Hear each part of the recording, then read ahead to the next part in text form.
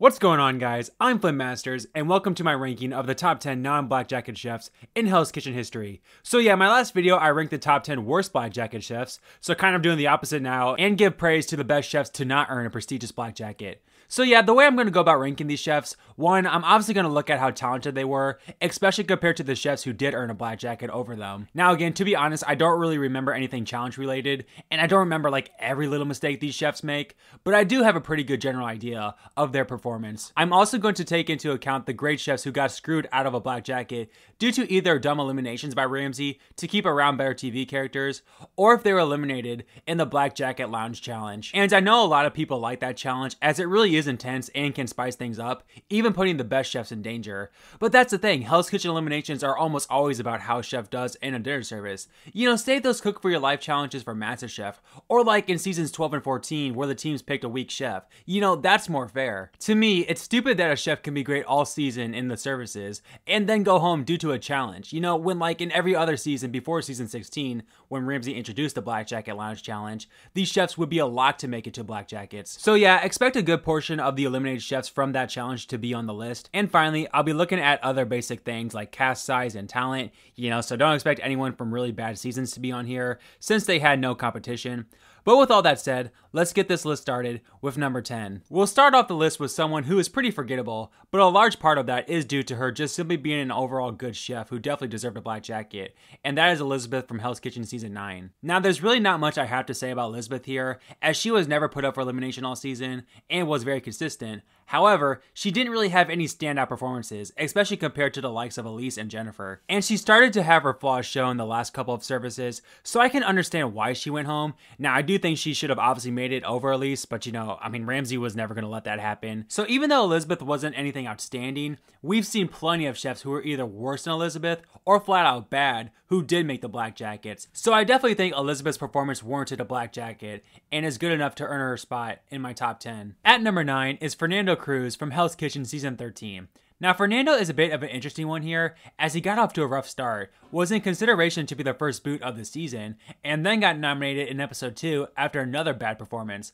But after that, he straight up dominated the season. And here's the thing about Fernando, it wasn't like he was a standout leader or anything like that. It's just that the way he went about his performance was so amazing. Like, I don't know, tell me if you guys agree, because I remember very clearly watching this live, and people went crazy after he got eliminated.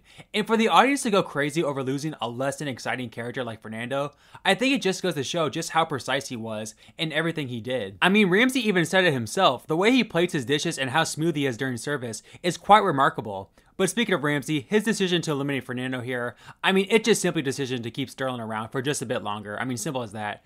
And I'm sorry guys, but I think we can all agree that Sterling was the weakest out of the 4 nominated that night and had the worst overall performance that night as well. Plus, you could argue that Fernando should have been spared over Roe. So yeah, a decision where Ramsey simply wanted to keep around good TV for as long as possible. And unfortunately, Fernando picked the wrong night to have a bad night. Which, to be fair, it wasn't even that bad of a night for him, as the final 8 was the charity night service, and Fernando simply fell 2 plates short on the risotto, but immediately got the final 2 plates and served the table on time. So again, how does that performance, combined with his amazing performance all season, cause him to be the boot here? So after his slow start, Fernando was absolutely amazing all season, defining his dishes to a T, and should have easily made it past the final 8 round, which more than likely would have landed him a Black Jacket. So because of all that, he lands here at number 9. At number 8 is the lowest ranked chef placement wise on the list, and while this person might not have made it to Black Jackets even if he was given a second chance, his elimination was absolute BS as he was great all season, and that is Adam Pawlak from season 19. I mean, like I said, Adam was amazing all season.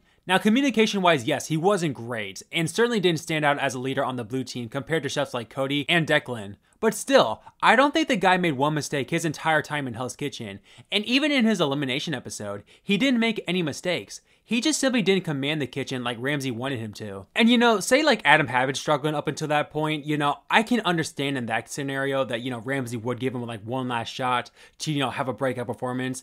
And in that case, you know, if he didn't, you know, stand out, I can understand sending him home.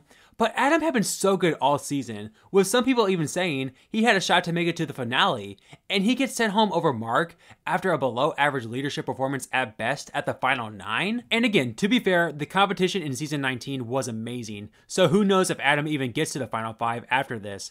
But still, he was great all season, had a somewhat bad night, and got sent home because of that. So while it really was unfair to him, he at least gets a spot on my top 10 list, landing here at number 8. At number 7 is one of the most lovable chefs in recent Hell's Kitchen memory, and another chef from season 19, and that is Nikki Hanna. Now let's be real here, she started off the season very badly, as she could have definitely gone home before the game even started on the Signature Dish Challenge, and even though her nomination was voided in episode 3, she was still rocky out the gate, and was obviously really nervous and not confident in her abilities to perform in the kitchen.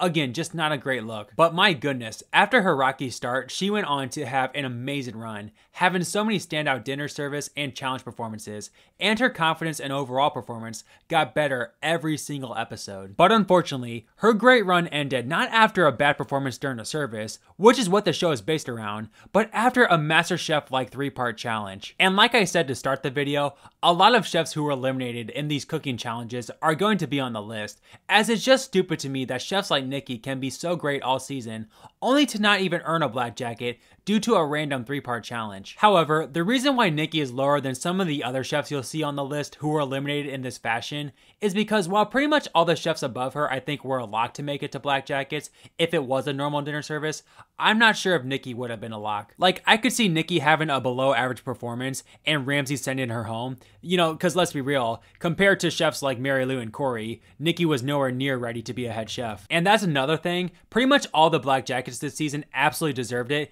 maybe even more so than Nikki, with the only debatable one being Amber. But even Amber I don't think is a bad black jacket by any means. And even though Nikki grew so much throughout the season, her bad start, and especially her lack of confidence, is a big no-no for Ramsey, especially when it comes to making business decisions. So while Nikki had an unbelievable run in Hell's Kitchen, and had higher highs than some other chefs above her, her start to the season was awful, and she wasn't screwed as badly as some other chefs on the list, so she lands here at number 7. Now at number 6, and I know a lot of people are going to hate me for giving credit to this guy, but at the end of the day, despite his terrible behavior, he should have made it to the Black Jackets, and that is Andrew Pierce from Hell's Kitchen season 16. And yeah, obviously Andrew had a terrible personality and cheated on his fiance on TV, but chef-wise, he was really good. Now, when I did a rewatch of this season, I did notice that Andrew was a lot worse than he appeared. I initially thought he pretty much dominated the blue team, and that was the reason why he never got nominated. But no, he did have his fair share of mistakes, got the blue team kicked out a couple times, was a lot of the times the third option to go up for elimination.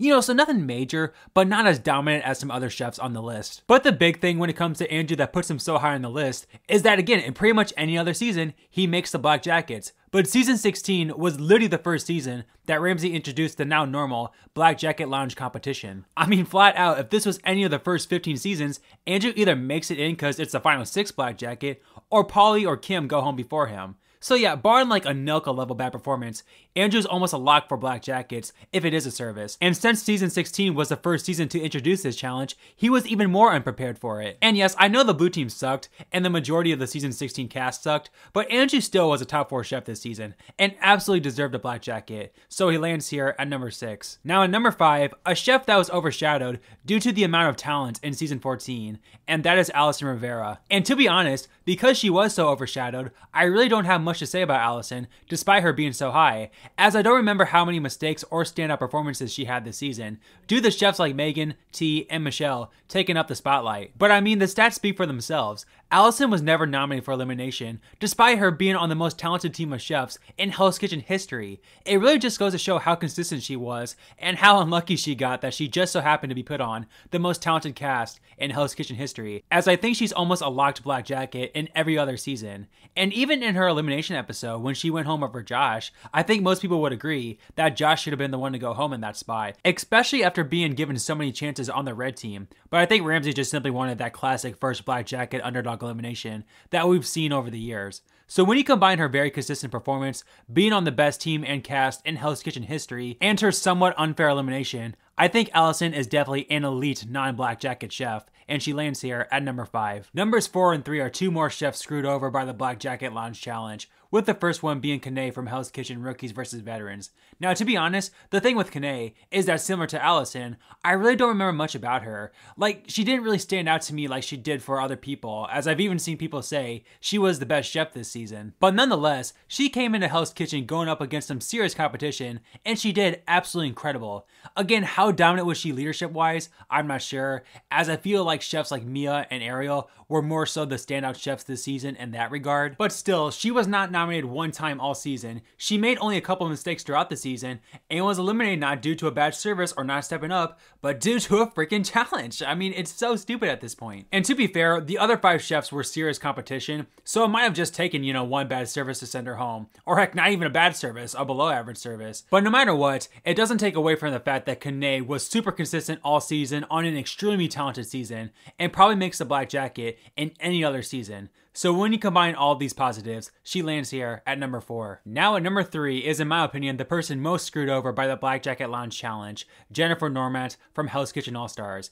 Now, to be fair, I almost forgot Jennifer was on this season, as she really was invisible compared to the rest of the cast. So I don't remember any standout moments she may have had, the amount of mistakes, all of that. But once again, just look at the stats. She was on an all-star season dealing with terrible personalities nonstop, and yet she was not put up for elimination one time all season, with Nick and Ben being the only other chefs this season not to be nominated. Obviously pretty good company. And like I've said multiple times now, if this was a normal Hell's Kitchen season that had a dinner service to determine the Black Jackets, she's basically a lock to make it to the final 5 in that case, as not only would she make it in over Elise and Robin, but I think she would be even a bigger lock than Millie and Michelle.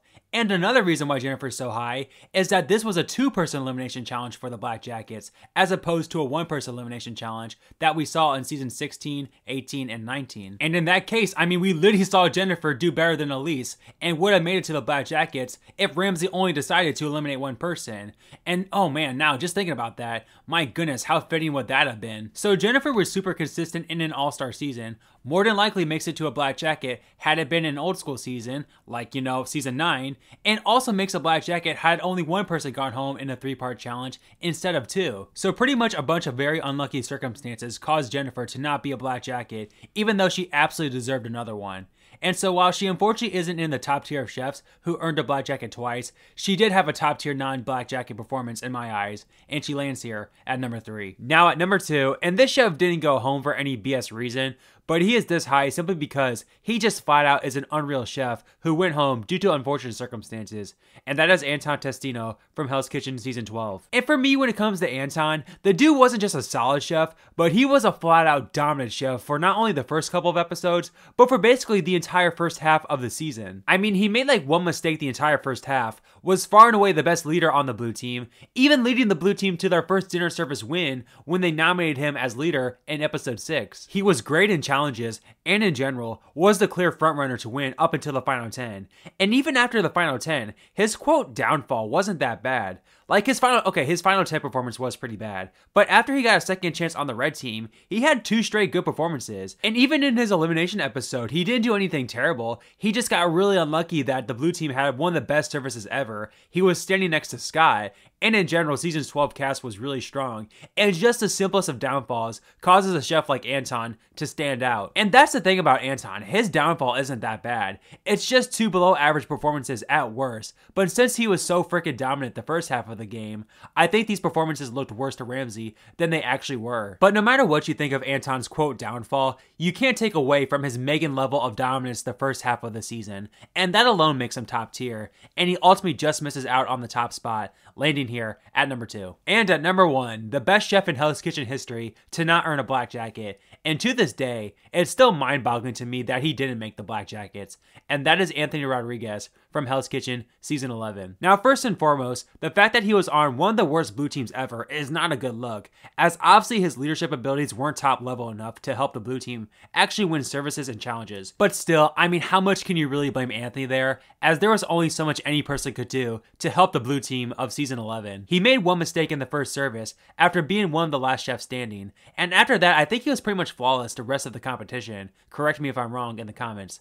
And even at the final 7 when he did struggle, it wasn't really that bad of a service, especially to warrant him getting eliminated over Zach. And I think the reason why Anthony went here is very clear. The show had been hyping up the blue team suck storyline the entire season, and Ramsey really wanted to fit the narrative of how bad the blue team had been by having only 1 man make the Black Jackets.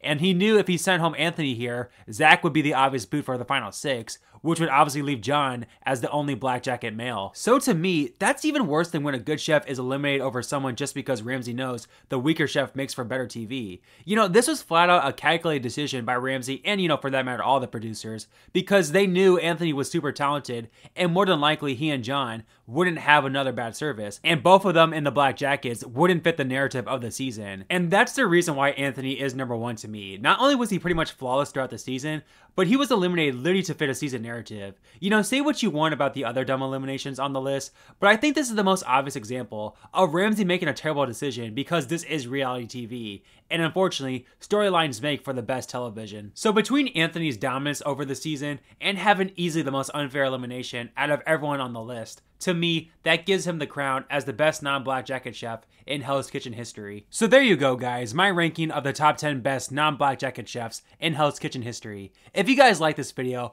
and want to see more Hell's Kitchen content on this channel, then smash that like and subscribe button, and let me know in the comments some videos about Hell's Kitchen that you would like to see from me. With all that said, thank you guys so much for watching, and I'll see you next time.